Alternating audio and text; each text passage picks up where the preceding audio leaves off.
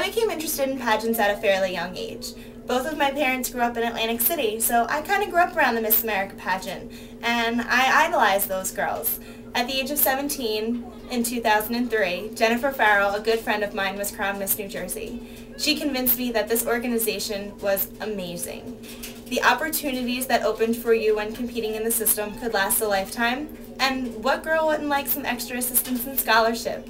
So since the age of 17, I have devoted the past 5 years of my life to this organization, and I couldn't have asked for anything better. It has truly given me the opportunity of a lifetime.